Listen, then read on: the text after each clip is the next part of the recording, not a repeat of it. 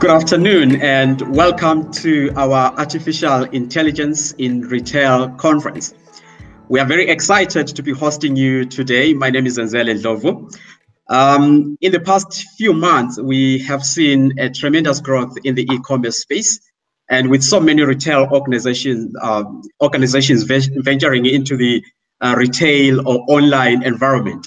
So we thought it is opportune time to create a platform like this where we engage with C-level executives from the retail industry to talk about these exponential technologies, artificial intelligence, virtual reality, you name them. And we believe that a conference like this will enable so many organizations, to navigate the online environment and, of course, improve their customer experiences, operational efficiencies, etc. So I'm hoping that at the end of this conference, we would have benefited a lot, and to say the least, we would actually have created a foundation for future engagements and collaborations. Now, my task today is very simple. It is to introduce our program director, who is going to lead us through today's conversations, and that is Clare Matthes. And Clare is the owner of gadgetgirl.com, which is an online portal that provides gadget reviews and information around latest technologies and innovations. She has been a journalist and editor for some renowned media houses or ICT magazines, and she has co-hosted a plethora of tech shows on SAFM, Power FM, Cliff Central, you name them. And today she's going to facilitate all the conversations that we're going to have. And I'm very excited. I look forward to a very enterprising discussions today. Now, without wasting much time with the introductory talk, I will hand over to Clare Matthes to take us through. Clare, are you ready? Yes, thank you very much for having me. I really appreciate it. Awesome. And that introduction, I don't think anybody could do. You can stay, Zenzele, you can stay. Okay. Praises. So yes, I just want to welcome everyone to the AI and Retail Conference, or better yet, the Transforming Retail with Artificial Intelligence Conference, which is hosted by Machine Learning Africa and sponsored by Genesis. So thank you very much. Today, we are going to have a few sessions, a few little talks first, and we will end off with a roundtable, a discussion about, obviously, retail with artificial intelligence. So our first speaker is Pieter van Eyssen. He is the principal solution consultant for Genesis, and he is going to be talking about sell faster and more to your digital customer. So in his demo, we will hopefully learn, or we should learn, how artificial intelligence can help by predicting outcomes and triggering engagements with the right sales resources in real time, at the right time, with the right prospect. So that should be interesting. We will move on to Gary Allemann, the MD of Master Data Management, and he will be talking about why data integrity is critical in preparing for AI. And our last speaker before the roundtable will be Yugesh Frylinck, the Chief Experience Officer at the CX Group, talking about AI, VR, and its impact to the customer and organization's experiences. And as I said, we'll be ending off with a roundtable discussion where you are more than welcome to pose your questions, which you will find in your on your platform on the right-hand side. Sometimes I don't know my right from my left, so let's hope I got it right. On the right-hand side, there is a raised hand and a chat facility and a questions facility. So if we could maybe try and leave questions to last, that's when we've allocated some time. So you are more than welcome to pop your questions in there, and we will get straight to them. So otherwise, I would normally go for housekeeping and things like that, but I'm sure you all know where the ladies and gents are, seeing as you're streaming from home, I think, or the office. So without further ado, could we please welcome Pieter van Eyssen, who will be telling us about sell faster and more to your digital customer. Good afternoon, everyone. Thank you for joining. And thank you so much for the intro, Clare. Much appreciated. I'll start sharing my screen in a moment. I'm going to switch off my video whilst I do this, just because I don't want to impact the bandwidth just with the kids doing, what kids do on the Xbox and the internet. So just not to impact the bandwidth. So just give me a second, and I'll start sharing and kicking off the session. Right. So I hope everybody can see the very nice bright orange beginning slide. So yes, my topic of discussion is sell faster and more to your digital customer. Pieter from Eyssen, principal solution consultant, and yeah, from Genesis. So who is Genesis? That. Yeah, great. So Genesis is not just a contact center or customer experience company. Genesis, we pride ourselves in being a global leader in customer experience technology, enabling our customers to provide personalized, connected moments to their customers through artificial intelligence, engagement channel orchestration, and workforce engagement. That's become pretty important these days with everybody working from home.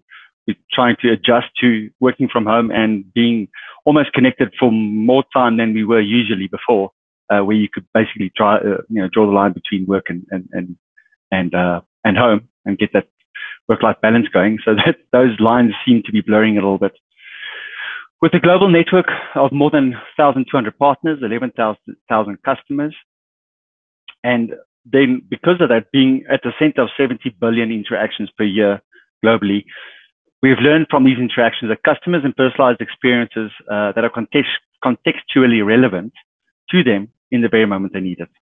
And that's why experience as a service starts with people. So it's no longer just let's say software as a service or platform as a service. The new category that we're pioneering is experience as a service. And that's really targeted, giving that personalized, contextually relevant experiences at the moment that the customers need them. So a little bit more about what experience as a service is. It's our vision of an empathetic customer-centric experience with the customer at the center, and empathy being the core of any good relationship and good communications, showing the other party that you know them, that you care enough to learn about them, and to remember what they've shared with you in the past, especially in this time of crisis where empathy is more needed than ever. We are using AI to leverage all of the customer and employee data, including historical, third-party, and behavioral data that has been shared from website visits, digital engagements, or calls in the past. Even now, I think we started talking about this in the industry several years ago. And I think in our personal lives, when you contact a service provider or a company that you are subscribed to or are a member of, more often, almost always, but more often than not, you have to firstly identify yourself, perhaps once if you're lucky, but in most cases, you have to do that more than once. And normally you have to provide context over and over as you speak to different people. So this is definitely a problem we have to overcome. And luckily with AI, that now becomes possible to a greater extent. We're also engaging at the right moments across the entire customer experience, from marketing, sales, and customer care or service. So marketing and sales has always traditionally been a siloed or different section or different department within any service company that provides services to customers. But we need to break down those silos to get that holistic information to the agents and to the customers. So again, experience as a service is personalized, empathetic, customer-centric communications that demonstrates empathy in order to establish trust, and which leads to loyalty by showing the customer that you know them. Right. So to bring it back to the topic of the discussion with regards to retail, we need to understand what those top trends are. So first of all, lost margins on retail assets and shopping cart abandonments. So first, retailers or retail customers are basically a fierce, fickle bunch, more empowered than ever before. I mean, we can access all online commerce or retail platforms from almost anywhere. They're capable of getting things done and have become expert at being customers. Retailers have trained many loyal customers to wait for promotions, markdowns, and return products, doing nothing to grow high-value customers. This vicious cycle of price slashing is not sustainable. So retail profit margins are razor thin, and digital-first competitors are playing the long game when it comes to profitability. And then when it comes to cart abandonments, there's several reasons for this, based on many surveys and many market research reports. some of which being extra costs and too expensive shipping options, perhaps. Site requires the creation of an account, too long or too complicated checkout process, and so forth. Secondly is the omni-channel convenience gap. And that's one of those areas that Genesis is pretty strong in. Retailers are often multi-channel rather than omni-channel, focused on how to sell rather than what customers really need to help them to actually purchase a product. By bringing multiple channels together, connecting physical, online, and mobile interactions, brands can deliver consistent, supportive customer experiences across every touch point. We need to put the customer in the center of the shopping journey, and every interaction becomes an opportunity to create that brand awareness. The product is made available across all avenues of the shopping journey, from discovery to research and to purchase. And it helps increase the likelihood that a customer will actually buy, no matter where they ultimately decide to do so. The third one is the supply chain transformation. Now, this traditionally has been one of those points of contention, but according to KPMG's Nunwood 2018 Customer Experience Excellence Analysis Report, big mouthful, logistics suppliers are widely regarded as the weakest link in the retail universe. The supply chain in retail needs to be more than a support function. It needs to be transformed to cover an end-to-end service from forecast to distribution. As a result, customer care has become a primary function within the overall retail supply chain. And the real opportunities lie with the retailers that offer superior customer service, from simple returns of online purchases, ability to click and collect, and the ability to order online while in store when items perhaps are out of stock. The supply chain has become more complex than ever before. Interestingly, 79% of consumers want free return shipping, and that as many as 67% of shoppers check the returns page before they actually purchase online. 92% say they will buy again if returns are easy. And I think that becomes a lot more applicable these days because, yeah, we're basically ordering a lot more online than we did before. And then, of course, the global pandemic has now impacted these existing trends and has disrupted and or exacerbated the pre-pandemic status quo. So what can we expect going forward? Now, this is a very wordy slide. I've tried to highlight the most important statements from those paragraphs. First of all, the most agile retailers will win. Secondly, consumers are still spending more time at home. Even after we're starting to open up, we can see Europe and North America, they're turning towards the lockdown again. Retailers should prepare for online penetration to remain raised in the aftermath of the crisis. So we basically crossed that little threshold where a lot of, let's say in prior years, people were still hesitant. They still like to go into the stores. And I think that'll still be the case, but there's been a shift, a momentum shift towards people now being more comfortable with online shopping. And that means that it'll remain raised, even though it may come down a little bit in the coming months and years. And then obviously marketing will focus more on the personal health and well-being. So we see that a lot. Everybody mentions the, social distancing and all of that as part of the marketing strategies. Then again, another very wordy slide. I try to highlight the important points.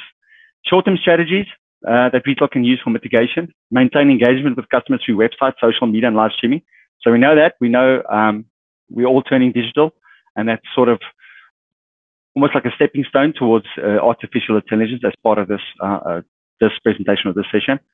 And then a midterm 1 to 3 years, accelerate investment and development of digital transformation across the businesses. Advanced research into accelerated changes in consumer behavior, and reviewing store presence and reinforcing multi-channel alignment between physical and online where applicable. And then obviously that goes into long term as well. And this is from the Global Data COVID-19 Cross-Sector Impact Report. And we can see that being realized. We can see I just took a couple of screen grabs from a couple of articles over the last recent months, and we can see that being reported. Digital transformation top of mind. COVID-19 accelerating Africa's digital transformation agenda. Accelerated digital transformation of businesses. These are all surfacing to the top as companies realize that we have to move that way in order to make the most of enhanced or advanced technologies in the first hand, and secondly also just because if we do that, then it enables us, or it opens a door for us to be able to work from home as an employee, as an example. So another report, Twilio COVID-19 Digital Engagement Report. Okay, this is UK specific, but I think it is applicable to our South Africa as well. COVID-19 was the digital accelerant of the decade, and I think that's sort of like not really an understatement, but it's definitely hitting the mark. Previous inhibitors to innovation have broken down. Digital communication is the new lifeblood of business. And then digital technologies have opened up definite future remote work opportunities. Now, again, there's a lot of jargon or rather a lot of percentages in here, but specifically to the retail industry, while for retail and healthcare businesses, it was 69% of those businesses reported that they have definite future remote work opportunities. Now, obviously, this is not applicable to in-stores, but we can see that being a greater focus going forward. But then we can see the large brands responding. Again, okay, these are mostly global brands, but all of them are responding with extended or even in one or two cases, I think almost a permanent option to work from home going forward. So that digital platform, digital work from home capabilities are definitely gaining momentum. And we can also see them responding not just to the employees, but also to the customers, giving them augmented reality, also obviously using that, which is almost like a subsection of artificial intelligence. IKEA, I mean, you can virtually see what a furniture piece will look like in your own living room and then order that. Amazon, perhaps, you know, seeing what makeup would look on you as a person specifically. Nike, seeing the suit. This is a big bugbear of myself. I can never order online because I'm never sure if Nike's 9.5 shoe size is the same as Adidas. So that's very important. And then another one will be Parker, where you can see what you will look like in glasses. Again, you want to try those on in-store, but these days you want to stay away from stores. Well, I suppose not really, but it makes it easier to do from home. And then, of course, just other platforms. WhatsApp opens up in-app shopping now, joining Facebook's e-commerce push for small businesses. 7-Eleven, I suppose, mostly overseas, as delivery providers a small basket e-commerce accelerates. And, of course, every shop, which is seeing that they can compete with Takealot in our local market, backed by JD Group, which will be interesting to see when they come online. Right. And then, of course, the South African online retail industry, the market grew by 40% during COVID-19 lockdown, and 2020 sees a boom for online shopping. So again, this just reinforces what we basically know, but it's good just to see that when we think about it, it's not just us thinking about it, it's being recognized in the market. Right, so going a little bit faster now, I think we're without running out of time. So going back to numbers, just to give you a visual indication of what that means when we say it's increased. So April, you'll see April's in the orange bars. Takealot, Bidderbuy, one day only, just as a snapshot. We can see how in May, the online visitors to these sites or to these providers, how that increased. 134% average increase for Takealot over the last few months. Bidderbuy 50%, one day only 74%. So we know that a lot more people are hitting our online presence. And these are obviously just the big names. But that would be any company that has a digital presence or some kind of ability for a customer to go online and purchasing it. Because we know customers, if I normally go to a certain shop to buy my whatever product I want to buy, I would normally go first to see online if they have an online presence, and I will buy it again from that company if they have it. Otherwise, I'll go to migrate to the other platforms. And that's an 85.9% average increase across those sites. Right. But there's a problem because of this influx, the abandonment rate's gone up. So when we talk about shopping cart abandonment, I think we can almost say it's not just shopping cart. You're basically abandoning your customer, because once they've moved from your digital footprint and they find what they were looking for at another provider, more than likely next time they're going to go to the new provider, the next time they're looking for something. So it's very important. We can see over the last decade that the abandonment has gone up, let's say steadily. 2020, it's jumped up by at least 10 to 15% as opposed to 2019. And I guess that's almost expected, because a lot of more people are going online that might not have previously done that and are not as au fait with going online as other people have. And just secondly, just the range of choices they have. It's no longer just one provider. There's multiple providers, so they can hop around and look for the best deal. And we can see on the right-hand side, the retail side, it's about 84.51% according to Statista. Right. Secondly, when they come to your site, they only stay there for less than 6 minutes. These are international brands, mostly. well, this sheet or this slide has international brands on there. You can see people don't stay long on those websites. On average, basically less than six minutes. And if you look at the local platforms, very, very similar, less than 7 minutes, very close. So if we look at all of these data points, what does that actually mean? It means that we have a very short window of timing to try and influence the customers that come to your web, your digital presence. Very short window of time to actually get the business outcome that you are looking for as a retailer, but also providing the customer with the options they were looking for. You've got a very short window of time to do that in. So this is where specifically where Genesis comes into the picture. So we have a solution to this problem called Genesis Predictive Engagement, which is powered by Genesis AI. Our solution is to help you through practical application of AI, leveraging customer journey data and engagement technology to firstly analyze and qualify the visitors' buying intent through real-time analysis of the activities that they're doing on your digital presence. Then predict their buying interest to determine the most appropriate offer and action. So depending on what they're doing, what is the most appropriate action? Should we just leave them because they're doing what we want them to do? Or are they diverting from the journey that we want or the outcome that we want them to achieve, and therefore try to engage them or shape their journey?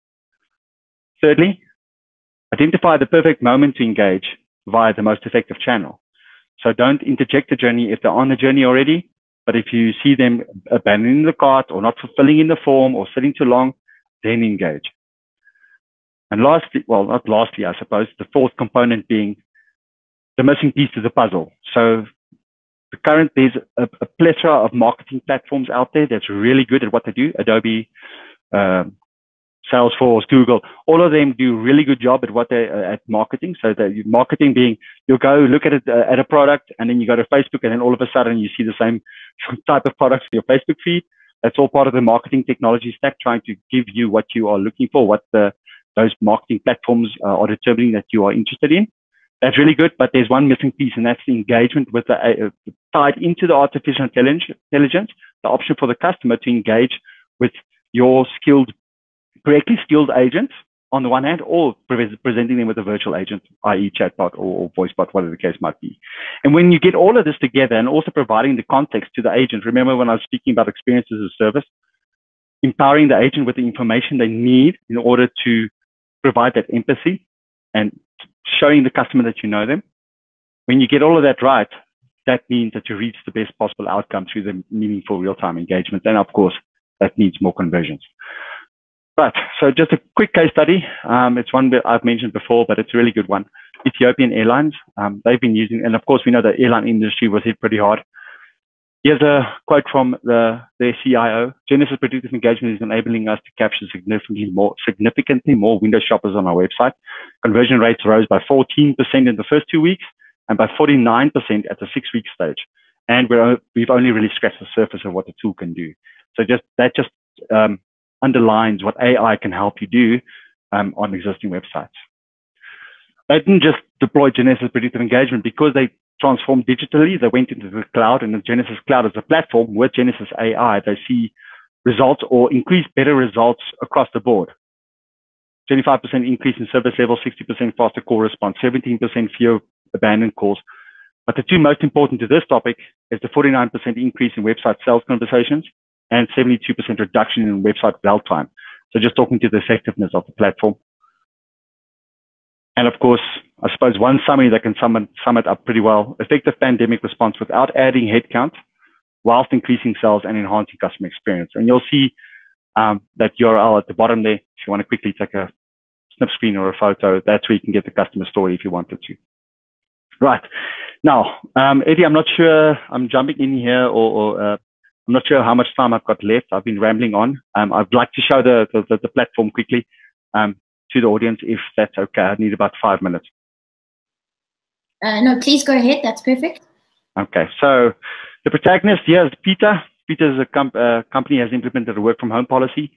Concerned about frequent visits to the grocery store, Pieter is looking for a safer, more efficient way of providing for his family. He's got two concerns. The price has to be right. With financial pressures rising, Pieter wants a cost-effective, convenient solution.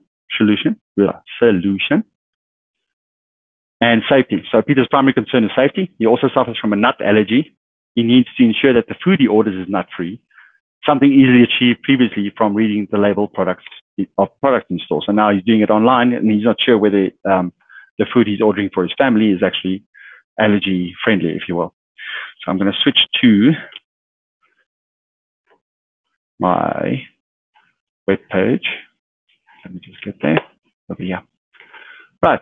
So Pieter's been browsing around on the internet. So hopefully you guys can see my Gmail. I'll assume you can. So he's been browsing around, and because of that, he was added to a marketing campaign driven by those nice platforms like Adobe and all of that. He gets a marketing email and he opens it up, and he sees it's a quick marketing campaign or marketing email from a company called Cloud to Table, which does online food ordering, which he's actually looking at doing. So obviously his interest is piqued, so he goes ahead and clicks on that marketing campaign label, if you will. And that gets him to the site. Now, this is all good. He sees the site and it looks pretty nice. You can look at the plans. And now you've successfully gotten him to your footprint. But now what do we do? So let's quickly look at under the hood of what Genesis Cloud is actually doing. Oops, no, wait, hold on. Back to that screen. All right, so this is Genesis Cloud, the platform where we're actually running that AI from.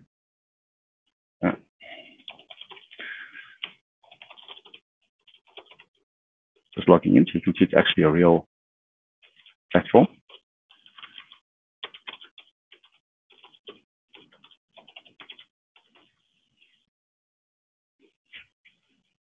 Right, it's a cloud platform built natively on top of Amazon Web Services. So if you think about Netflix, basically using the same technology, the microservices in Amazon.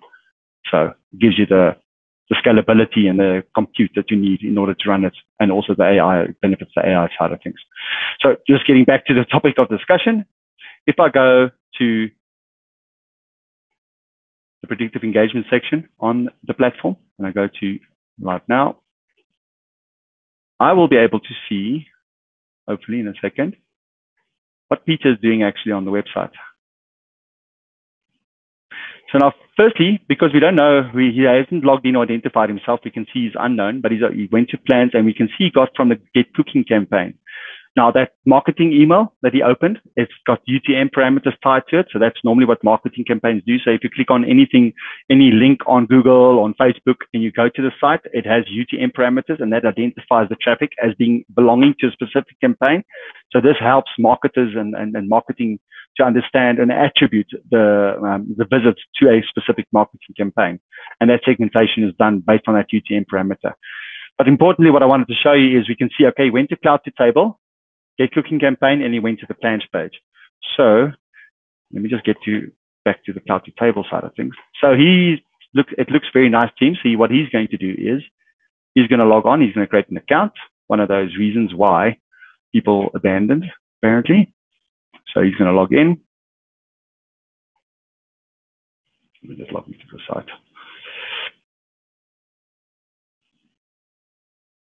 Okay. So he says he wants to have with meat. It's for 4 people in his family. He wants 4, maybe not Fridays, just Monday to Thursday. He looks at it and he says, great, Get Cooking. Now keep an eye on the right-hand side as we're actively tracking what's happening. We're seeing that he's added protein, people, and weekly. So he's got his email address, name. That all looks good to him, perhaps pre-filled. And he goes, continue. Now, the moment he does that, we can see that being submitted if you choose to, but then also we're tying that's updated. He's no longer an unknown visitor. We now know who he is. We know some information, where he's browsing from. At this point, we don't know the desktop. He's using a Chrome browser. It's a Windows NT machine, a Windows machine. And the outcome, this is the AI running. So this is the probability of him actually doing a food subscription, increasing as he carries down the path that he's on. Now it's really just at the checkout page. So on the checkout page, all he now needs to do is fill in his card number, credit card number, and go checkout. And that's exactly the point where we see the drop-off happening. So I am going to, let me just go back here. One moment. Right, so I'm just, as an agent, I'm basically logging in as an agent on the platform, waiting for that interaction. So Pieter now just needs to complete the checkout, but now what he does, he's not sure. Remember, he has a nut allergy, so he's not sure whether the food contains nuts. So he wants to go and look for something in the back end to see if he can find any information regarding that. So he browses around. In the meantime, what's happened, let me just show you before I pick that up. You see this chat offer coming up? The reason for that being is he's abandoned that checkout. Now, normally you would get an email the day after to say, hey, you've left something in your cart. But in this case, remember, we can see Pieter. That is the outcome. Because you see the outcome there, it went up to about 90%. And because it decreased by, let's say, 50%, the probability went down. That's why we're now engaging. We're not engaging according to a static rule. We're engaging based on the AI outcome probability. So he says yes, he wants to start engaging with an agent, and he goes to start chat, and we can see that happening in real time there. Now, okay, so that didn't help. Let me try to do that again.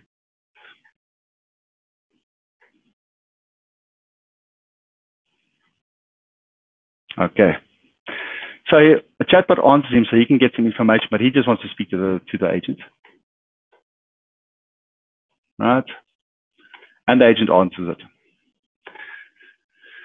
Right, so first of all, he can see what happened to that discussion from the chatbot, so the agents be able to see what happened there. But very importantly, being able to show empathy is very key. So the agent has access to that journey. So instead of answering with, hey, how can I help you? First, you can say, you can answer him on his name, and you can see the chat, but you can also see that the web visit that he was on. So you can see he got from the campaign, he was abandoned. You can see he added to the cart. He added all of the information to, or the journey that he took on the website, the cooking campaign. We can see the outcome went down, it went up and went down, and then he switched to chat, so the agent's able to answer him immediately. And I'm almost done. I know we're running out of time. Right? So he can do that with the customer. And then the last point I just wanted to show you as part of this is you don't have to just use AI in a certain way. So for instance, just when to engage, you can also use AI to assist the agent depending on what the customer is communicating with you. So now, apologies for the squashed screens, but if I go here and I say, as a customer, I have a nut allergy, for instance, is your food allergy free, as an example. Now, the moment the AI picks up, it does a search against the knowledge base and finds the most pertinent articles or knowledge information for the agent. So the agent can just click into there, see if it actually matches what he is looking for, right? And he looks at it and says, great, that looks fine. That looks exactly what the agent is looking for. Perhaps the top one, you go send to chat directly. You can answer the agent. The customer is happy, says, thank you. So he's happy with the nut allergy stuff and what that would mean to him. Great.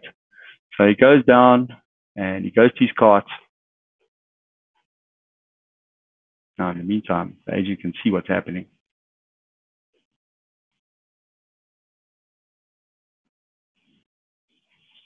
And he goes to the checkout and hopefully this submits.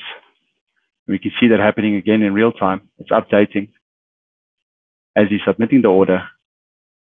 And he's done that. And we're all happy. We've helped the customer with his nut allergy question. We can see the probability went up. We've achieved the outcome. Remember the outcome I was talking about? The outcome was we wanted a subscription from him. He's submitted the subscription. We've helped him with AI and showed empathy. And therefore, we've achieved our business outcome. All right. Now, go back there. There's demonstration. And that's me. So I will be going to the tables after this, into those chat room tables, if somebody wanted to discuss anything. But let me handle, I think I've used more than enough time already. I think I've probably gone over. So I'll stop sharing and yeah, we can take it from there. No, thank you, Pieter. Really appreciate it. I can quite confidently tell you that I'm not one of your 6-minute average shoppers. I'm definitely somebody pulling the average up a bit. And I'm also definitely not an abandoned cart kind of person. But let's move on to Gary Allemann, the MD of Master Data Management. He's going to be talking about why data integrity is critical in preparing for AI. So good afternoon, everyone, and thank you for the opportunity.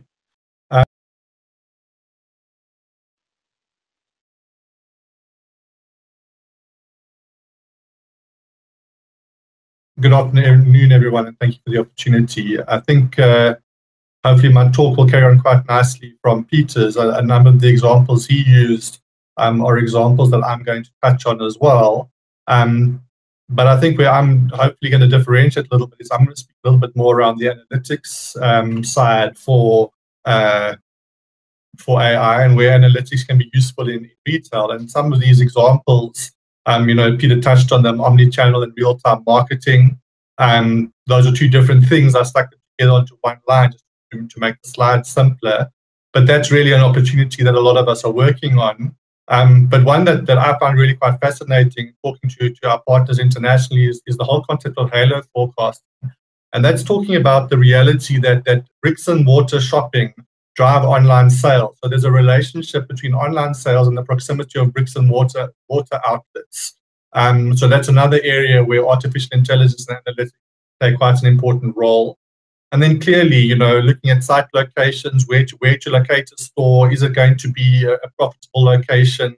And competitor analysis, where are competitors shopping? Site location goes to my retail outlets, but it's also important as we move into electronic shopping for distribution and for delivery. So I need to understand from a electronic shopping perspective where to locate my warehouses and how I'm going to service my customers. And then the last area, which I think Pieter also touched on quite nicely, is the whole area of personalized shopping and understanding, what to recommend to customers based on what they're doing. There's quite interesting research. Customers have indicated they're 110% more likely to add additional items to their baskets and 40% more likely to spend more than they had planned when the shopping experience is highly personalized. So this is a real area of opportunity for retail, and it's an area where I think we're seeing a lot of investment. But for what I want to touch on is the dependency on location intelligence. I'm not going to read all the questions here, but a lot of the information, a lot of the data that we need, there's a combination of the internal shopping data. We know what our customers are doing. Hopefully, some of us, depending on the retailer, might have detailed customer information. That's one of the big reasons why we invest in loyalty programs, is to allow us to start to understand who our shoppers are. Others might be dependent on the means of purchase. So I might have a credit card number, but I don't have a lot of detail about the individual shopper. We want to be able to take that shopping information, we want to be able to take our basket information, and we want to be able to link that into the location information that allows us to understand where should we be distributing our stores, etc. Where should we be locating stores? Where should we be locating our warehouses and our distribution outlets? Can we deliver to the location in the agreed time frames? Can we meet our SLAs? These are all location type questions. So what I want to touch on next, I want to just play a short video talking about the differentiator in the data. The differentiator value proposition is not in the algorithm. It's actually in the data.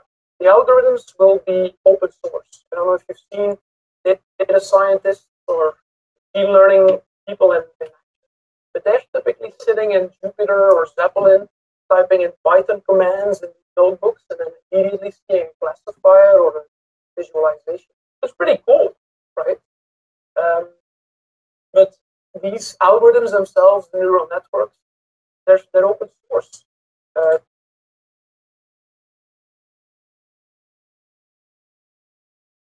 Google actually acquired Kaggle, right, which is all about open sourcing the models and certain data science problems. So you're not going to differentiate yourself with the models. You're going to differentiate yourself with the proprietary training data that you actually feed into the models. Why do you think Google has been buying data acquisition companies for years for a lot of money? Why do you think Google makes all these weird devices, like this backpack that scans the street on car that scans. They're just, or Nest, right? The 1984 spy cam that you put in your house, that sort of stuff. They do this so they can actually get proprietary data that is making wrong. Right, so Stan Christians is the Chief Technical Officer of Calibra, and they're one of the leading data management companies worldwide and a partner of ours. And this is really backing up research that's showing repeatedly, the training data that you feed into your algorithms, the training data that that you use to define your models is far more important than the actual algorithm that you use, where in effect, where in effect the algorithms are public domain. You can go onto the internet and buy them. So the differentiator for artificial intelligence is data.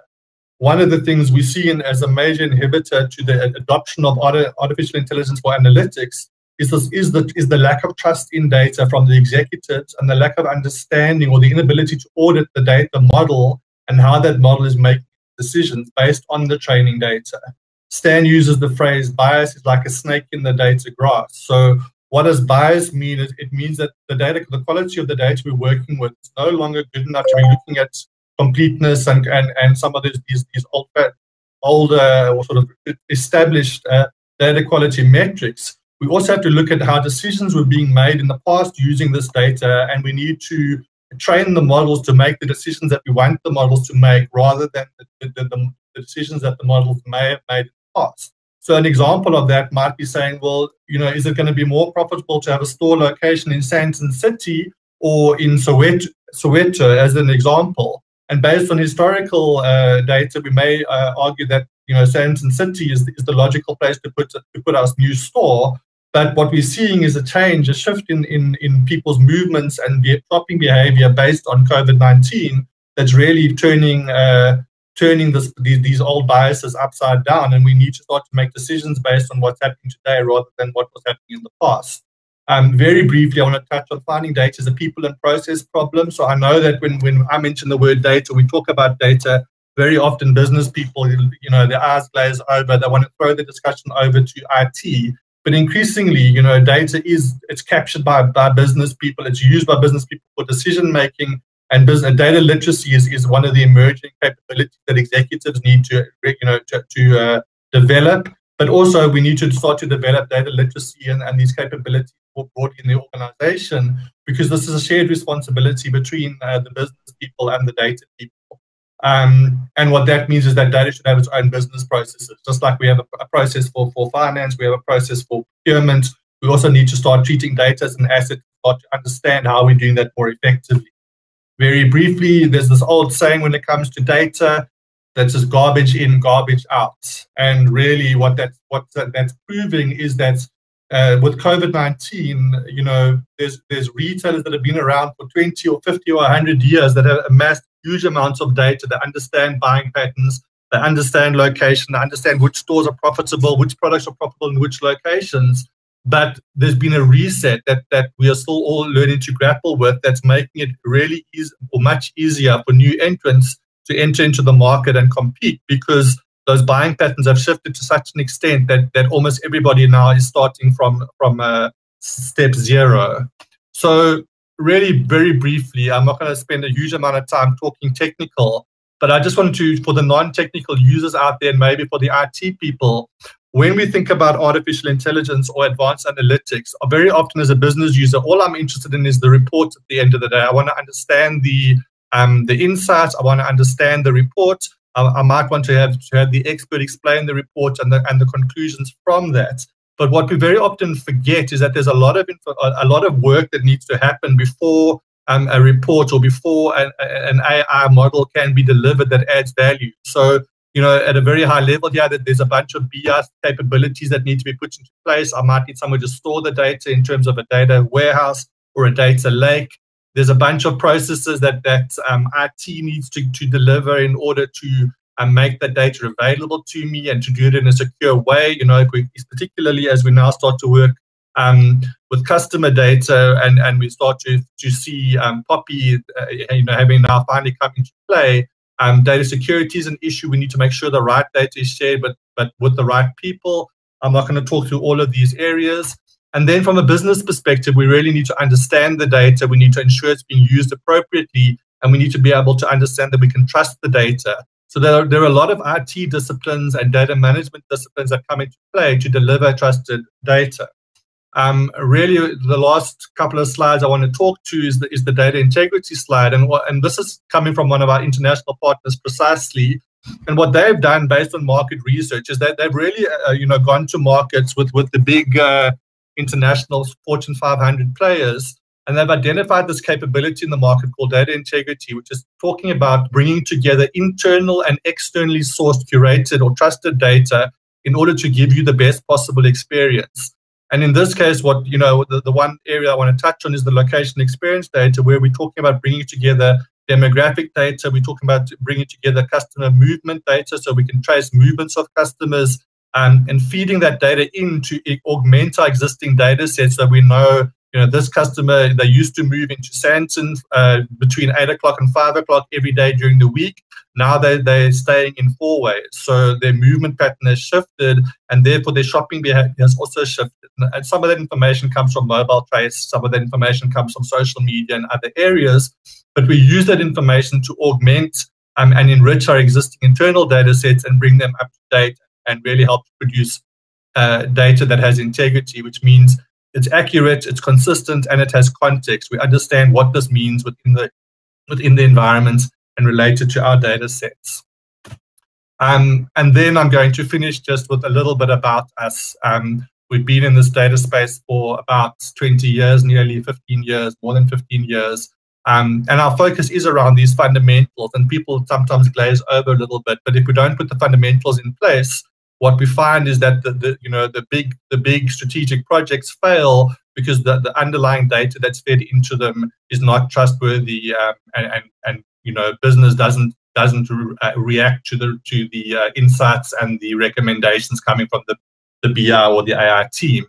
What's interesting to understand now as well is that when we start hitting artificial intelligence, we then start also running into the complexity that the consumer doesn't trust the model. So we run into potential legal challenges around decisions and recommendations made, where if we can't prove how, or we don't have some kind of audit capability that shows how a model was making a decision or a recommendation, we can open ourselves up to liability and to risk. So this is really the area that we play in, is trying to help businesses to solve those underlying products and deliver the data that then the Genesis's and the other teams can use for the clever stuff. And last but not least, integrity creates trust. So you wouldn't do business as a rule with somebody that you didn't trust. You wouldn't marry somebody that you didn't trust. And the same challenge applies to data. If we don't have data that has integrity, we can't trust the data, and then that stops us from getting the value from AI. Thank you very much, and I'm available for questions either now or later on in the day. Thank you so much, Gary. Appreciate it. Good. So our last speaker, and then we will move on to the Q&A session, is Yugesh Frylinck, the Chief Experience Officer at the CX Group. Yugesh supposedly is obsessed with their customer experience and is recognized as one of the top CX experts in South Africa. And today she's going to be talking about AI and VR and its impact to the customers and the organization's experience. So, Yugesh? Sure. Thank you so much, Claire. Just a quick hello so that you know that there's a human behind the screen. I am going to put my video off now so that it can save a bit of bandwidth. So I hope this is right. So I think I am just a quick, what I do. I am CEO and Chief Experience Officer of the CX Group, and we're a company that helps clients through designing and setting up their customer experience strategies, as well as coaching, training their customer experience management teams through to the implementation of the innovation and the smart things that teams together can come up for to enhance customers' experiences. So with regards to my topic today, I want to speak to us about AI within the world of CX. And I'd like to start with sharing with you firstly, what is the purpose of business? So the purpose of business is to create value that matters to customers and that he or she is willing to pay for because it improves his or her life. And I think that's often a statement that we overlook when we get caught up with the technology and the great things that it can do for us. The next thing that I'd like us to go into is let's understand what AI actually is. For all of us that are not that tech-driven, artificial intelligence refers to the simulation of human intelligence in machines that are programmed to think like humans and mimic their actions. The term may also be applied to any machine that exhibits traits associated with a human mind, such as learning and problem solving. And I think Steve Jobs says it the best when he says, what a computer is to me, it's the most remarkable tool that we've ever come up with, and it's the equivalent of a bicycle for our minds.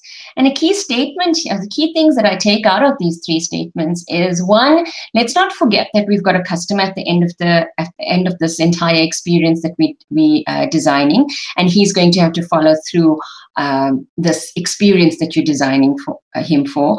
The second thing is that we are using machines in order to enable us to become smarter, and it's a bicycle for our mind. So in order to frame where AI is not something that's going to take over the world. AI is not something that is going to take our jobs, and we're not going to have robots as leaders. AI is an enabler in order to help us as human beings become smarter in the way that we deliver experiences to our customers. So let's have a look at the AI dichotomy and what's happening in the world right now. So key statements from Wall Street to Forbes are saying things like, why every company is a technology company today. Every company is now a tech company, whether they like it or not. Banks are tech companies that move digital money around the globe. Insurers are tech companies employing data science for advanced modeling. And food producers are even classed within the becoming technology companies because of the biotechnology and the gene splicing techniques that are built by software for seeds and eventually for them to get the produce to the shelves that we pick the products up from. So the key thing is to understand that every company is becoming a technology company, whether you like it or not. So more reasons why companies are becoming technology companies is that, I'm not going to read the entire list here, but some call-outs for me that are important is new generations expect technology-focused companies. Digital-first customers demand intuitive technology. And if you think about yourself as well, when you go through to a site or you go on an online activity or you use an app, you are expecting a certain level of intuitiveness built into the product. And if that doesn't happen, you abandon very early in your journey with that particular brand. Business growth isn't possible without technology. We know that the competitor is doing it. We know that customers are getting exposed across brands, across industries to technology. So there's no doubt that they are expecting the same levels of technology exposure from you when they interact with you. The other statement that's interesting for me here is customers expect service-related technology. So when something goes wrong with my experience, I don't always want to pick up a phone and speak to somebody. I want assistance, but I also want choices as to when I want to speak with somebody telephonically, when I want to dial a number, or would I rather have an in-chat facility to speak with somebody whilst I am in the process of doing something with the brand. And then agility defines competitiveness. We all know that we have to keep ahead and we have to be constantly looking through the windscreen forward to the future plans and predicting what customers are potentially going to need. And no longer is the rearview mirror required for us to move forward or for us to keep our focus on. Another important thing that I thought I'd speak about is the hype cycle. And let's look at what happened in 2017 with regards to the hype cycle. We're currently going through a similar cycle from an AI perspective, where expectations start from the innovation side all the way through to very, very high expectations. And we get a whole lot of technologies being thrown at us as a consumer, as well as employees sitting in corporations that are wanting to focus on AI digital strategies. And at some point when we were busy with the rise of AI, we started hearing things like smart workspaces, edge computing, smart robots, virtual assistants. And then suddenly there was a dip in what AI could do and couldn't do. And eventually what you see is that expectations start to plateau, where the hype is over, and we now start looking at, okay, so where is the responsible ways and the realistic ways of applying this technology in our everyday work environments for the customer experiences? So a couple of things that we've seen from tech providers, and forgive me because there are tech providers in the audience as well as our speakers, but sometimes tech providers are romantic about technology only. So from an AI everywhere perspective, we started talking about smart robots, we started talking about conversational user interfaces, artificial general intelligence. From a transparently immersive experiences, we were talking 4D printing, brain-computer interfaces, virtual reality, human augmentation. And from a digital platform perspective, we were looking at things like 5G, edge computing, blockchain, IoT platforms. And yes, some of this exists, and most of this exists, but in very small pockets. But as people become more familiar with what AI is capable of, we start seeing that disseminate and expectations sort of simmer down based on the hype, based on us getting over the hype. But my key question to all of this hype the way we speak about all of this technology and AI and all of these great things that can happen, where is the customer in all of this tech talk? And I'm hoping to help you realize that we are at hearts wanting to be smart and innovative.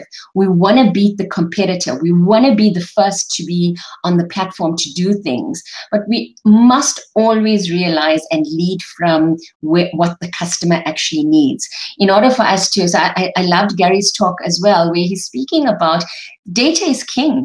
You are as smart as the data that you can collect within your organization. And as soon as you're able to lift the data off a spreadsheet to tell a story, you start having the right conversations around the customer and around what tech can be used to enable the experiences that we're trying to create for the customer. The next slide I want to speak about was, if you do have some time, listen to Elon Musk's warnings about artificial intelligence, where he was interviewed in 2018 at the CXCW event, where he was talking about super digital intelligence right now is very dangerous for humanity, because we don't understand it in its entirety to be able to just let it out there and start doing what it needs to do in the true sense of what AI was born to do. And a couple of the guys that we see as leaders from a global perspective did try to go out into the AI space and play in this world. And what they found was things that they could not explain and things that they couldn't understand very quickly, that they had to shut down those instances of AI and come up with more meaningful ways for their customers to engage with the abilities and the enablement that artificial intelligence can introduce into our lives in this day and age as consumers. Have a look at Google. We all know that Google created its own child AI that is more advanced than systems built by human beings. We heard about the fact that GNMT was less than a month old when Google's AI researchers realized that the program created its own language, which was not programmed to do. So yes, the technology has done some immensely impressive things, but it actually has not. It wasn't invented for the realistic requirements that we needed to achieve for customers. Another example was Facebook, where Facebook researchers shut down their AI that where it invented their own language, and they also invented a partner. The AI technology created its own partner where they were having their own conversation using the English language, but not using it in the way that we would understand it. So in actual fact, they created their own languages. They created their own English language where the human beings could not understand what is being said between the two AI pieces of or bots that were created. Talking about AlphaZero AI beats champion chess programmers after teaching itself in 4 hours. Now that's an immensely incredible piece of information or piece of technology that's been built. Think about what it can do for our lives, for it to be more meaningful. Becoming a chess champion takes hours and a lifetime of experience and a lifetime of games in order for human beings to become chess champions. And for them to have created something called AlphaZero that was able to learn the game and become and beat champions in less than 4 hours can tell you how powerful the technology is and how machine learning can enable systems to do far much more remarkable things than we can ever think of. So another question that people have been asking, and with some of us that have children in schools, we're starting to ask the questions of: are we teaching our children the right things at school? Are we having the right, are we directing children to have the right conversations? Are we enabling our children to do the right jobs? And the researchers show that as much as artificial intelligence is going to enable us to a point where we have not yet understood it, it's not going to take your children's jobs away. It is going to enable them. And another fact to know is that technology is not going to eliminate jobs. Technology eliminates jobs, but not work. There will still be a requirement for a human being to be there. However, the way we choose to do our work is not going to be based in the industrial age, linear, lean process methodologies and exposure that we all have, we've been exposed to in our lives, but it is going to enhance what we do and how we do it. And we're going to be the people sitting at the back of this that's going to be enabled by the smart AI technology. So the last thing that I wanted to, well, not the last, in the last article that I wanted to show you here was about, if AI is all that we've experienced it to be, if AI is everything that we have seen it to be, and AI can outperform doctors, why don't patients trust it? So that in itself will say to you that from a human being perspective, from a consumer perspective, we are not ready for that at this moment in time. So maybe we have dived into AI in certain instances from a global perspective. Maybe we've dived into AI because we're caught up in the hype. We want to experience, and we want to experience and get onto the bandwagon, or do we see an internal opportunity that allows the responsible use of AI in your environment to enhance the customer experience? So we talk about the concept of strategic gifting, and often it's the tech industry's shiny, problematic toy, do we bring it into our environment and start using it and start testing it? Or do we need to first take a hold of what we're doing, what we want to achieve, what does the customer need, and then from there decide how AI is going to play in our space? And the recipe for that is to first start understanding your customer experience. You cannot you cannot decide upfront that you are going to follow through on an AI project without understanding what it is that you are trying to achieve from a customer experience perspective. And not just because it's a shiny new toy that's come through. Research also shows that when people were asked what people value the most in their customer experience, and you'll see that convenience rates very, very high on the graph, as opposed to automation, which is quite low down on the graph. Please forgive me, I've got my dogs in the background.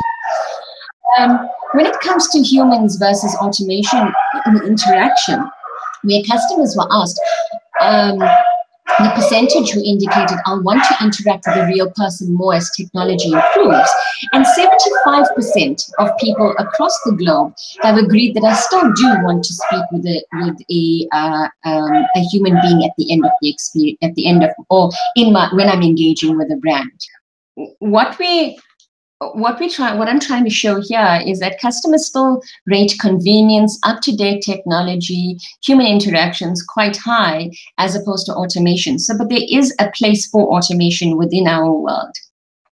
And then I was speaking to, if you wanted to go in with your AI technology, you need to also not just think about what the company what channel you want to integrate with your client. You need to consider the entire experience the client or the customer wants to will engage with you, right through from an online experience through to speaking to an agent, either telephonically or on the online. And often what we do is that we implement a piece of technology in a particular touch point, and we rate the satisfaction in that channel. And we say, great, guys, we're doing 90%. We've got a 90% satisfaction level. From a web perspective, we're doing perfectly or we're doing brilliantly. But what we need to keep top of mind is that the customer has engagements across channels with you. And he is getting he's creating a perception of his experience with you across channels within within your organization. Then there's 6 hallmarks for best in practice, best in class customer experience practitioners, a guide on how to use AI in their world. And it's first to define the clear customer experience, the aspirations and the common purpose. The next is to develop a deep understanding, and I suppose that is the work that Gary does, in understanding what matters to the customer and inform the journey redesign. Then it's to understand the behavioral psychology to manage the customer expectations. And then at this point is when you start innovating your journeys and you start including your digital expertise and the design thinking. So it comes at a later point, not forgetting the customer. And this is why we're actually in this space at the moment. We're using AI, not because it's a shiny new tool, but we're using AI to enhance customer experiences. So who's doing this well? From a technology perspective to improve CX, customer experience, Netflix is doing this well. If we think about the personalization that we have and the amount of information that's channeled through to us that's customized, Netflix uses AI to mine the data of its subscribers and provide highly personalized experiences to more than 180 million subscribers worldwide. The other guys that are doing it fairly well, if we think about Amazon Alexa, also known as Alexa, she's a virtual assistant, and we've all played and tried using Alexa, and it works out pretty well. We've also seen an integration between Amazon Alexa and using overseas, using it for logging calls and logging problems that are happening on the roads. As you drive past, you can also ask and log a problem with your local municipality as you drive through, and that's also been phenomenally successful. And then we also know Apple's virtual assistant Siri has now brought in the iOS, the iPad, the Watch OS, the Mac OS, and the TV OS operating systems. So the status of AI from an implementation perspective and what's really happening within companies at this point in time is that you can see that 33% of them are still in the planning in the beginning phase of the journey of becoming more aligned and more digitally aligned and alignment to the use of AI and what can happen within their spaces. And only 9% of them right now are established in the practice of using AI in a way that is meaningful within their organizations. The challenges is to the top three that we can see there is building an internal culture to embrace the AI technology, to competing priorities. You know, another problem within the customer journey might be a problem. Do we want to invest in innovation and AI at this point in time? And the third is getting maximum value for the investment, investing in the technology and being able to reap the benefits and look at the ROI in a significant manner to say, I've invested this 10 million and this is what it's brought me in the last 6 months, is also something that is proving to be quite a challenge within the AI space. The opportunities are phenomenal. The opportunities that we are starting to see from a corporation perspective across industries is chatbots and virtual assistants are starting to have more meaningful engagements with customers online. Empowering self-service, allow me to engage with your brand on my terms, providing you with technology. And understanding customers better and faster through the data and machine learning that we've got available to us has allowed us to become far much smarter to offer better personalized experiences. So there's 5 habits for successful AI. 1, use a mixed role of AI teams. Don't let all the techies get into a room and design a solution for your business. You've got to have a very cross-functional team in that space whilst you are developing your AI solutions. Invest in a variety of mixed role teams and train them on AI if you need to, in order for them to add to those workshops in a more meaningful way. The next thing is include top executives in the strategy and the funding. Let them understand what they're getting involved in. Let them understand what the ROI is. Do AI with a purpose and measure it. You need to start measuring it from day one. And also limit the number of proof of concepts that you've got. Put in your proof of concept, let it work, and don't let it run for too long until you realize it's a fail. We often speak about fail fast and learn quickly, and that I think is a key lesson out of working with the AI hype that's we've experienced in the last couple of years, as well as where we're now, and we've matured into where it is actually going to play a role for us for now. So know the implications. 1, your customer has demands and they aren't what you think. You need to go out and find out what those are. Customers generate revenue, employees drive the experience. So just as I started in the beginning talking about, your customers are important, your employees are even more important. So getting the culture right within the organization to embrace the AI and let them understand what it is going to do for them is important. And the third thing is technology can't solve experience problems. It's only an enabler to getting the experience right with your business. So I'm sorry for the lack of slides in the beginning of the presentation. Please forgive me. That's my presentation, and I am so happy for the opportunity, and I'm happy to answer any questions that you might have at any point.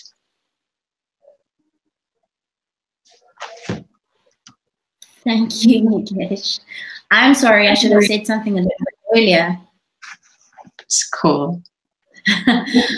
So now we are going to move on to our question and answer session. We're going to be joined, our three speakers and myself are going to be joined by Lloyd Kumbemba, the CEO and founder of BitCrack Cybersecurity, and Marius Buerter, the senior sales executive of FinChatbot.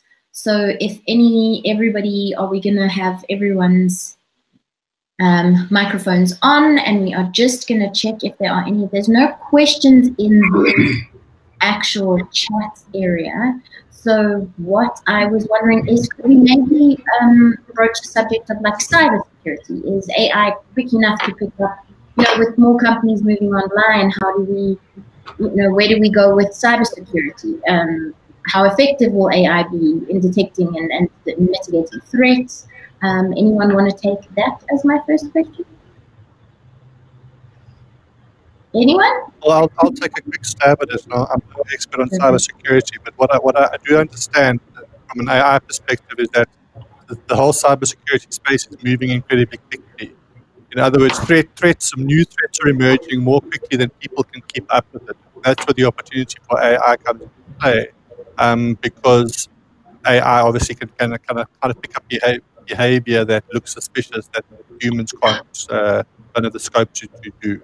I think it's not just the shopping online; it's the working online as well. The whole cybersecurity space is definitely being driven by the shift to digital that's being driven by COVID. So I'll stop at that. Anyone else want to comment? No, I'm good. Okay. Lloyd? Right. I think what the gentleman has alluded to is very important. It's one thing to have the AI, artificial intelligence, machine learning, gadgets, so forth and so on. But the key thing is to secure these things, because as the speaker alluded to, the fact that garbage in, garbage out.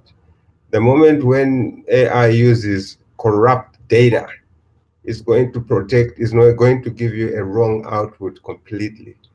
So it is very important that when we are building these AI platforms and gadgets, there's need to think about cybersecurity, because the moment we build up these good things, there are bad people that wants to destroy them. And hence, we need to be very careful, because AI won't be meaningful without ensuring that there's security behind the scenes, and that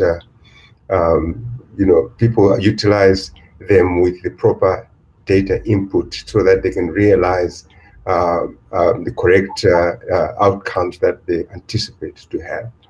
So, and for me, that is very important. That is key to ensure that we have quality AI in terms of utilization and usage. But especially where cybersecurity is concerned, it's very important to make people understand that it's somebody's job to break in or get your information. Just like we do, or like now, I'm trying to do a good job presenting this conference, but what we're saying is somebody else's job is to get information or hack something and blah, blah, blah, blah, blah. So the difficulty is, AI obviously like you said, needs the appropriate data to be able to fight that threat. Indeed, indeed. And also one can use AI in two aspects. As much as we can have like Siri, like all these AI platforms and so forth and so on, but one can also use AI to speed up the detection of hackers who are coming backdoor. So you've got two things to do, because as the speaker alluded to, technology cannot replace humans. As much as it can speed up operational efficiency to do things faster, but in essence, it requires us as humans to interact with it, so to speak. So we can use AI in both ways. One as a cybersecurity tool to speed up, take out these bad people, but as much as we can also use AI to enhance operational efficiency on the production floor in the household and things of that nature. But the key is for us to realize that technology, when we are building AI or ML, machine language, we need to have this mind that someone is going to come and disrupt and destroy. And the moment when you've got that mindset right from the beginning, right from the production flow, before a product comes out of the production line, then it's good. And from my experience, I must share this, ladies and gentlemen. We are a cybersecurity company that operates throughout the world, in the UK, in the US, all over in Southern Africa. A lot of people do not appreciate the fact that cybersecurity is very important. Their systems are unsecure. And believe you me, what I'm seeing happening on the marketplace is very bad, because people do not take cybersecurity very seriously. Hackers are taking advantage, and they are milking these people with millions and millions of dollars in encryption, in ransomware and all these things. So there is need to really check cybersecurity very seriously. Yes. When we are using all these gadgets and so forth and so on. But now there's even, a double reason. First of all, ethically, you shouldn't be, the information you have on people shouldn't be freely available to hackers, or you should have the best security you possibly can. And secondly, if information stored for clients or customers is released or is found, you are now faced with a huge fine, which is also, it's, astronomical amounts of money for being a bit tardy or not looking after your security properly, So I have a question here from Francisco. Is AI going to create jobs or take away people's jobs? So I have a whole new opinion about that, but I'm going to leave it to the experts. I know, Yugesh, you spoke a little bit about it as well, didn't you? Yeah, sure. I think, Claire, we all thought that tech is going to come through, and we think about Robocop, and we think about all of these fancy machines that are going to do what we do. I think it's not going to take away jobs. It's going to allow us to start thinking differently and creating new jobs. The way that we know workers. So if I sat for a week putting a report together before I went into a management meeting to make decisions, I now have that report at a click of a button, and I even have a whole lot of predictability against that. I then start becoming smarter. It saves me time. I spend more time having more meaningful conversations on solutioning and how to move forward and make life better for the customer, as opposed to spending a week putting the report together. And it's also what you referred to in sort of line working, and we are not built to put things together. Everybody puts a lid on one, on a bottle, for instance. We are not geared, our bodies are not made for that. Bringing in machines or artificial intelligence to run those kinds of things is, it makes sense, because it frees us up to do jobs that we're actually good at, or built for or created for. I see Maurice is nodding. Agreed? No, absolutely. I think it's going to transform people. I think it's going to free people up to do more human-like jobs, actually. Weather jobs as well, maybe. Exactly. I don't think anybody wants to do boring, repetitive work, actually. I think there's probably going to be more jobs available. I think some jobs are going to become less relevant and less important. Like through all the revolutions in the past, industrial revolutions, things change, and some jobs become less available and less important, whatever. But as a whole, I think it's freeing up people to be more human and be more creative, and actually, take away the boring side of things, actually, and be more engaged in their work as well, actually. And we're problem solvers. Humans are supposed to, if you look at South Africa specifically, and all the entrepreneurships and all the problems we're trying to solve for us locally, that's what humans are made for. So if the machines can do the boring stuff, you know, it definitely frees us up to solve problems or to find answers to things that are, you know, bothering us specifically, if that makes sense. Yeah, and added to that, I think this year has kind of challenged people to start thinking about, you know, what do I really want to do? You know, all of a sudden, there's no such thing as job security anymore. Whether you're working for a corporate or for a startup or your own business, job security is now a fleeting thing. Yeah. So you might as well do something that you love and lose that job than do something you don't love and lose that job anyway. So I think it's challenged people in terms of what they want to do with their careers at the end of the day as well. So it's a combination almost of these two forces, you know, where a lot of jobs are becoming automated actually, but I think a lot of people are feeling more empowered to go after the jobs that they really want now. Definitely. And be more fulfilled and be more engaged as well, you know. I agree with you completely. So Jose has asked, bias of data is an issue in AI. What developments and solutions are being implemented to avoid bias? I think Gary was this. Yeah, I did talk briefly about that. You know, so it boils down to the training data. So this is where there's an old joke that says data scientists spend most of their job looking for data, and that's become so prevalent that now the joke is data scientists spend most of their time complaining about the fact that they spend most of their time looking for data.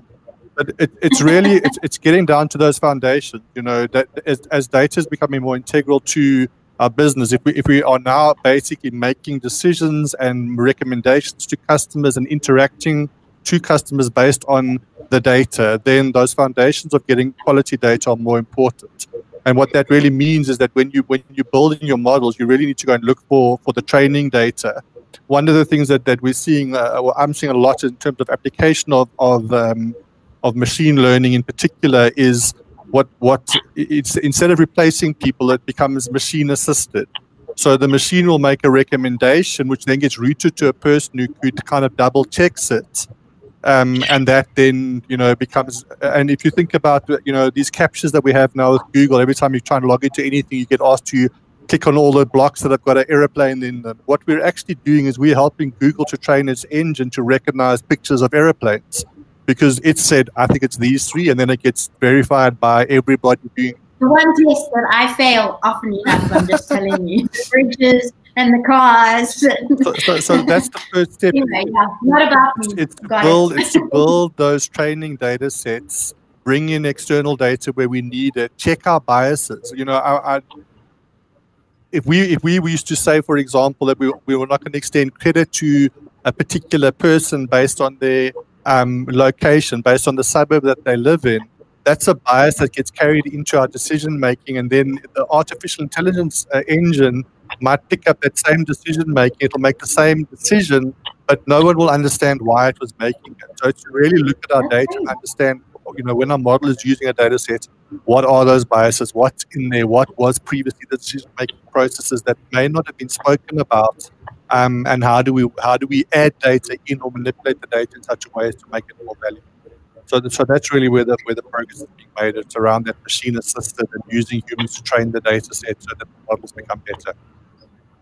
Yeah, I think it's a big issue actually. I think it's going to continue to be a big issue, and that's why explainable AI is so important actually. The fact that you need to be able to explain what decisions are being made through your algorithms and things like that as well, because I think that's probably the biggest threat is all the bias that could be built into training systems and AI systems as well actually. And I don't think you can actually remove it completely.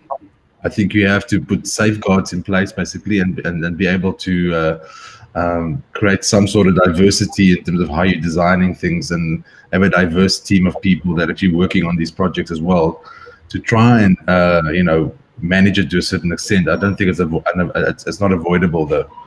So it's a real. Yeah. Okay. I have another question here. Is there an issue where people have a stigma that AI and data is used to invade their privacy and collect data that they did not consent to be recorded? Anyone?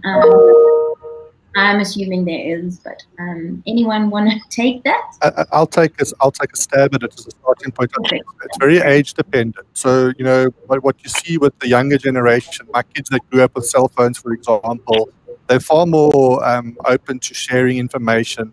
And I think any of us that use Facebook, for example, we've consented to giving away our data.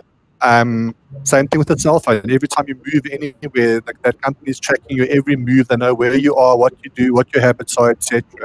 So there is a stigma for you know. I think those of us that are more data aware, probably. I'm certainly quite conscious of what I post on Facebook and what I don't post on Facebook.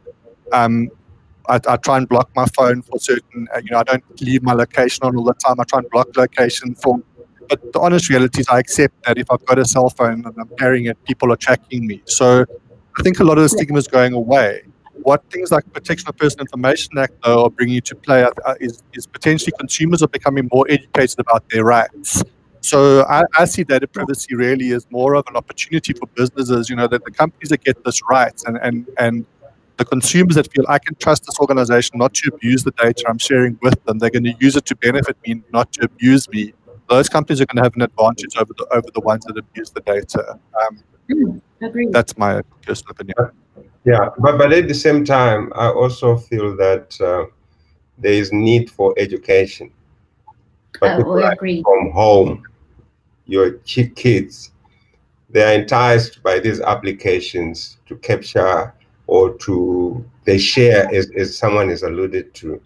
So there's need. Charity begins at home. Can we train our children to be able to be careful that once you capture your name, your address on this particular app, it's going to be used against you? And these are the issues. So it has to start from home, and then obviously in corporates as well.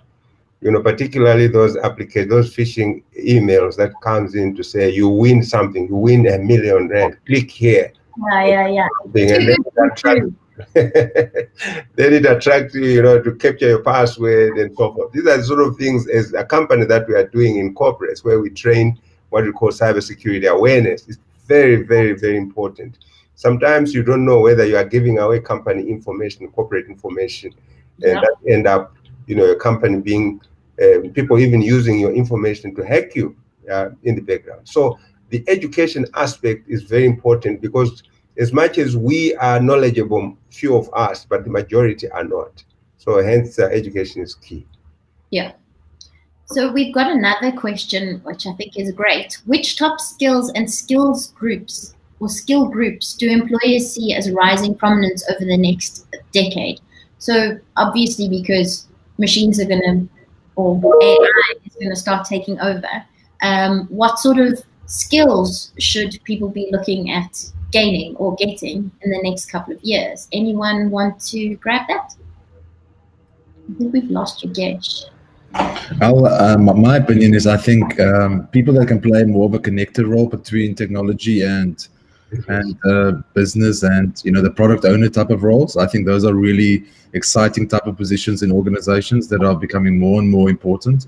I think they're probably critical to design better solutions, that people that can understand technology but can apply it in an empathetic way to people's lives and to businesses as well. If I was going to start my career again, I would get into that kind of space. I think it's a very exciting space to play that kind of connector role between tech and people, actually. Okay, great.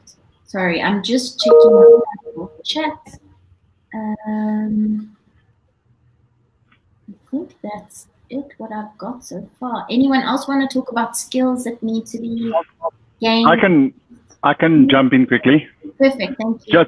Just from our point of view, obviously because we play more in the customer experience space, or get involved more with businesses that have a customer experience department or customer services department, and to the points that the gentlemen have raised before with and Yugesh has raised with AI, it's really good at targeted applications. So it's really, really good at almost singular applications or singular problems. So what we see is not necessarily that it'll replace anybody. All it will do is that it'll allow people to upskill in the sense of being more knowledgeable about the thing that they are supporting the customers with. So the skills I would see that would be more required or more prevalent is more the critical thinking kind of skill, the more problem solving skill, and again, empathy. People don't, although machines are able to solve problems, they aren't able to show empathy. They don't have a concept of emotion. So that's where your skill to empathize, your skill to problem solve, the more complex problems that machines won't be able, at least at this point in time, be able to solve. And then obviously the critical thinking part. So I think that's where we'll see more skill requirement or more focused skill requirement going forward. Okay, perfect. Anyone else want to add? And also in terms of skills, as much as we want people that can translate business requirements into technical solutions, technology into business to solve problems, so to speak. There's need also to come up with to have developers, because the AI, there is an app that is running in the background. So you need to really be able to develop these applications in order to suit whatever you want to do, because it's basically algorithms and so forth and so on.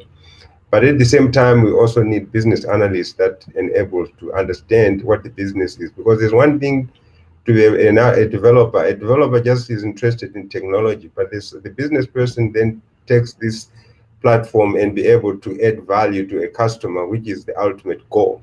So there are those two roles that are very, very important, not just one, but both of them, to understand the business requirements and then to write, to use developing skills or the platform, the technology, to then be able to automate whatever you want to do. So if I can touch on answering the question as well, I think that there's a multi-pronged capability. So for sort of junior people entering the market, particularly for people that don't have degrees or not qualify, don't qualify for degrees, there's a massive opportunity in the whole cloud space. So cloud is a very big area, but a lot of our data-related activities are moving to the cloud. It's being stored off-premise, and those cloud areas create opportunities for IT administrators, for analysts, for all sorts of technical skills at a fairly junior level that somebody can build a career path on. And it's a global demand, because I can sit in South Africa and I'm supporting the US market, for example. So that's a real area of opportunity. I think at an executive level, more and more we're seeing the need for data literacy. So we talk a lot about being data driven, but really a lot of people struggle just to be able to interpret data. So I'm not talking about that every executive needs to become a technical expert. But what is becoming more and more important is the ability to be able to ask the right kind of questions about data, to be able to look at a report and say, I understand the context, I understand where this is coming from, I know that I can trust it, I know the difference between report A and report B, that are both showing me the same information but giving me a different recommendation. Those skills are becoming increasingly important so that we can do our data-driven marketing, our AI, etc. So I would say those are the two sort of extremes. At the management level, we need to be investing more in understanding how to use data, and then at the sort of entry-level data is get hands-on, and the easiest way to do that is with cloud technology. Perfect. Okay, so I'm going to do some closing remarks. Every time it switches over to me, I'm in some weird facial thing, so I hope it's flowing nicely on your side, because it's whatever's happening there is not lovely. So let's just do some closing remarks. I think, Pieter, do you want to start? Yeah, that's fine. I think Yugesh also mentioned that. I mean, at the moment we are at a stage where, doubling down on what she said, so AI was a big hype. There was a big hype around it, and people went on and deployed it, and Microsoft turned out to create a chatbot that turned to be a little bit non-politically correct, if that's a soft way of saying it. So with time, the companies have, or businesses and technology providers have realized that you can deploy AI at this point in time, and then there's focused applications to it. Giving AI a specific linear task or a simple task to take care of is really, really good. at this point in time, and that's what we need to leverage going forward, whether it be, you know, using sequence learning on the website like I showed, you know, being able to understand the journeys on the website and then acting on that from a business perspective, using that for your business outcomes, versus just solving a self-service requests, you know, reset my password from an IT perspective, or I need, what is my account balance, as an example. Using those targeted applications, practical applications of AI will surface those business outcomes we're looking for at the moment. And then as we evolve into AGI and ASI, that might change. But for now, yeah, don't be scared of AI, but just apply it practically. Perfect. Lloyd, do you have any comments? I think what the previous gentleman has alluded to is very important. Technology is very good. It enhances, in fact, it enables us to do things that faster and efficiently.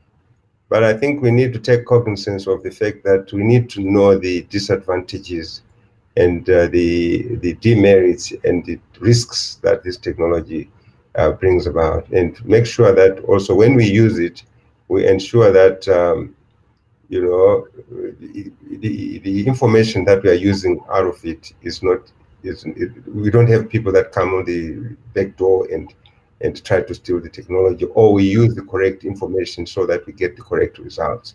But key for me is cybersecurity is very important as we grow this industry of AI and be able to do all these things. And one should take cognizance of that. And also the aspect of training is very important, to train even right from home, right into the corporates, to ensure that we understand what AI can do. Perfect, thank you. Gary, you're the last man standing.